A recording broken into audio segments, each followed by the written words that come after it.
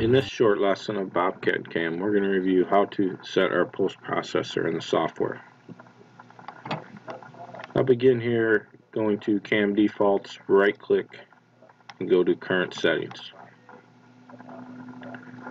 Under our machine parameters, we have a pull down menu for the make of the machine.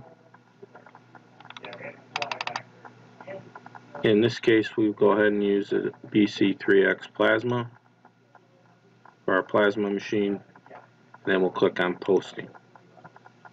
And then we can select our post processor that we want to use as a default for this machine.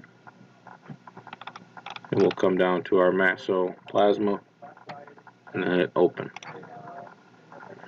And what this does is it sets this MASSO plasma as our default post processor for our BC3X plasma machine. And I'll hit OK. Then I can go to my CAM ribbon and then new job. Then under machine type, I'll select my plasma, BC3X plasma, and then hit OK. And then what we'll see in the CAM tree under our milling job is our BC3X plasma with our plasma post that we selected inside of our current settings. If we wanted to change from the MASSO plasma, we can right click, go to edit,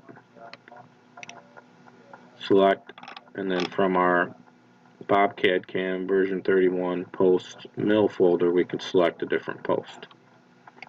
But because we selected this MASSO plasma from our current settings as our default, it'll come up every time we create a new job.